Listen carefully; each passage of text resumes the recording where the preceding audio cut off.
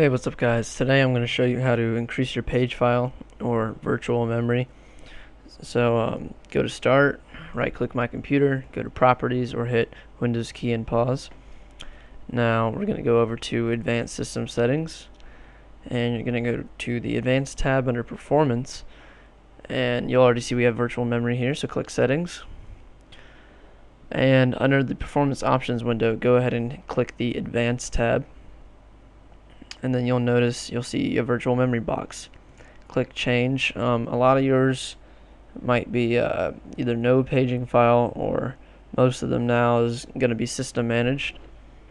So for right now I have two partitions, and on this partition I have 4 to 5 gigs of virtual memory allocated, and I have 6 gigs to 8 gigabytes on my primary drive. So let's say you want to set a custom value. Come over here and click, if you want 4 gigs of RAM, type in 4096,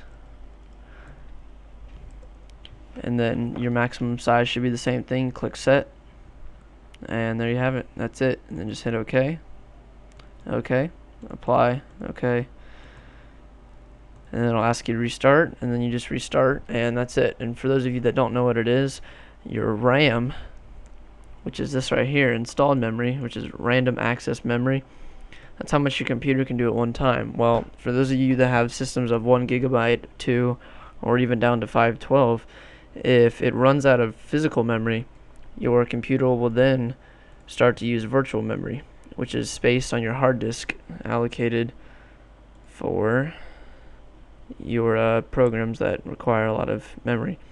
So let's say right now, with everything running currently, I'm using 1.5 gigs of RAM. If this bar were to go all the way up, it'll start using, instead of physical memory, it'll start to allocate virtual memory.